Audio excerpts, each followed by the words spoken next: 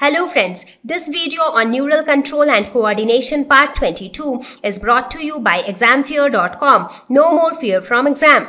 Let us talk about the other components of the eye. So the next component is cornea, which is a thin membrane through which light enters. So it is something like for example, if you put an opaque curtain on your window, will the light enter inside your house? No.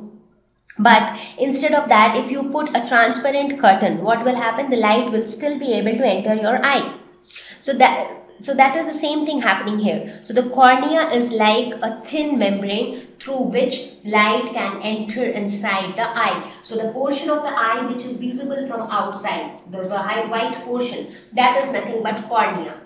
So it is the anterior portion of sclera forms cornea, that is the outermost layer. So this outermost layer is sclera. So if you see the front portion of sclera, this forms the cornea, and this is the portion which is visible from outside. So this is cornea. Aqueous humor, it is the fluid, mostly water, to maintain the correct pressure balance. So the water-like fluid which is present in this space between cornea and the lens, that is known as aqueous humor, and it helps to maintain the correct pressure balance. So you need some water there so that the right balance can be maintained. And this space where aqueous humor is present is known as aqueous chamber. So basically this is the space between the cornea and the lens. This entire place is aqueous chamber, and the fluid is aqueous humor. Next is pupil. It controls the amount of light entering the eye. So if you see, it is a small opening here. So through this opening, light will enter inside our eye. Now neither too much of light should enter inside the eye, nor very less light should enter.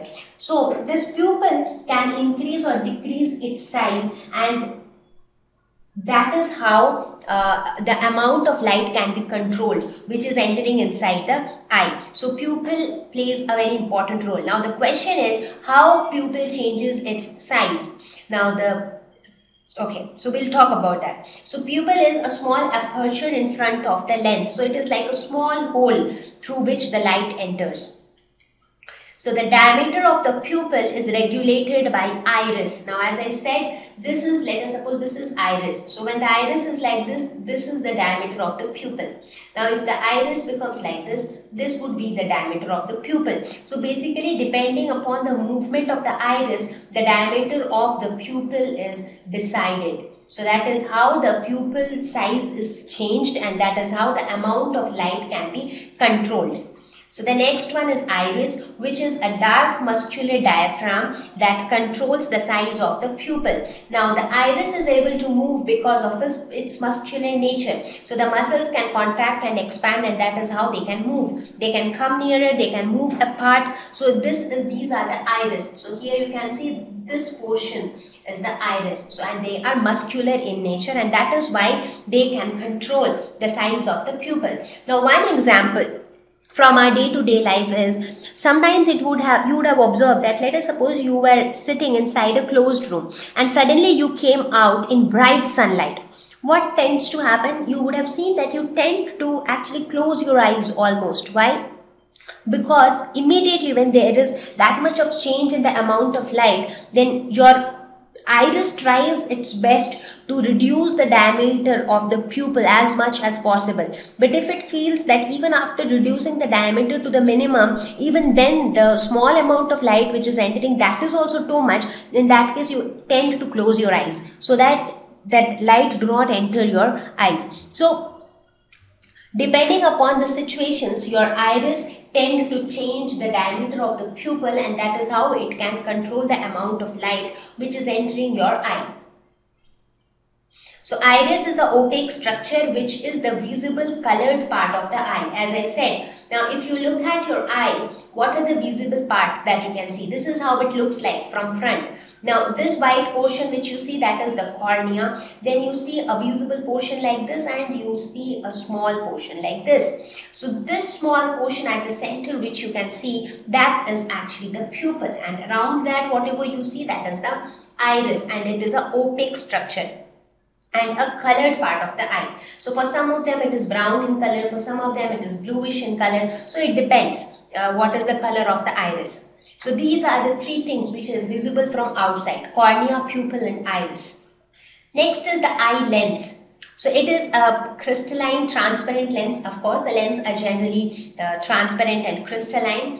And the final adjustment of focal length needed to focus objects at different distances on the retina. Now, the speciality of this lens is that the focal length of the lens is adjusted so that the image is always formed on the retina, no matter wherever the object is. So whether the object is near or the object is far, the image has to form on the retina. Now you all know about the concept of image formation. Now the distance of the object from the lens is denoted by U, distance of the image formed is denoted by V, and the focal length of the lens is denoted by F, right? Now these three have a correlation, and that is what we talk about in lens formula in physics. Now if the object distance changes, the image distance also changes if the lens has a fixed focal length. But in this case, we want the image distance to be the same. The image should always be formed on the retina. Now the object distance will keep changing because whatever objects we see around us, their distances are definitely going to vary. Some objects are very close, some objects are very far. So now what can you do in order to keep the image distance constant? You have to change the focal length of the lens. So that is what is being done here. The lens of the eye is designed in such a way that its focal length can be adjusted. Now how is the focal length adjusted? The adjustment of the focal length is actually done by the ciliary muscles which are present on both ends of the lens. So these ciliary muscles can actually, so let us suppose if this is the lens, right? And these are the ciliary muscles which are present on both the ends. Now if these muscles tend to contract, what will happen? The lens can become like this because of these muscles. Similarly, if these muscles leave it loose, the lens can become even like this. So that is how these ciliary muscles which are present on top and bottom of the lens can actually control the focal length of the eye lens. It can actually change the focal length and ensure that every time, irrespective of the distance of the object, the image is always formed on the retina. And the image which is formed on the retina is always a real and inverted image. Because for most of the cases, the image formed is always real and inverted with a convex lens. The ligaments attached to the ciliary body holds the lens in place, and also these ciliary muscles, where the ciliary muscles joins to the lens, there are certain ligaments which actually holds the lens in place, because if the lens start moving, if it is not fixed at a particular place, in that case the image formation will not take place properly, because your object distance as well as image distance will also start to vary. So the lens has to be present at the correct position. Next is the ciliary muscles. Now these are responsible for changing the curvature of the lens, which I was discussing just now, and that is how it can change the focal length of the lens. It is formed by the anterior part of sclera. So if you see here also, it is not actually sclera, it is formed by the anterior part of the choroid, that is the middle layer. So if you see, this was the middle layer, and the front part of the middle layer actually forms the ciliary muscles. Front part of sclera forms cornea. So you can have a look at it from the picture, it will become clear to you. Vitreous humor, it is a jelly-like transparent fluid which fills the entire space between retina and the lens. And due to the presence of this fluid, the spherical shape of the eye is retained. Because if you look at the entire structure of eye, most of the space of the eye is filled with this gel-like fluid. So if this fluid is not there, so it is almost like a balloon. Let us suppose if you fill the balloon with air or with water, so it retains a particular shape, whether it is oval or spherical or whatever, that particular shape is retained. The moment you take out the air or the water from inside, what happens? That shape is lost. Similarly, in case of eye, if you see, The spherical shape of the eye is because of this fluid which is present in the vitreous space, and this fluid is the vitreous humor. So that is why we can say that this jelly-like fluid actually helps to retain the spherical shape of the eye. The space between the lens and retina is known as the vitreous space, and the fluid is the vitreous humor. Next is the optic nerve. So these nerves. Now whatever function the eye does, that is, the eye basically helps to form images. Now the images which are formed are real and inverted image. So let us suppose if you are looking at a bottle, the image which is actually formed on the retina of your eye is an inverted bottle. So now if you start seeing everything inverted, will you be able to understand what are you seeing? Not always, right? So that inverted image needs to be erected, and how is that done? So now that information or that image which has been formed on the retina, that information is passed on to the brain. And how is it passed on to the brain? Through the neurons, that is through the optic nerves.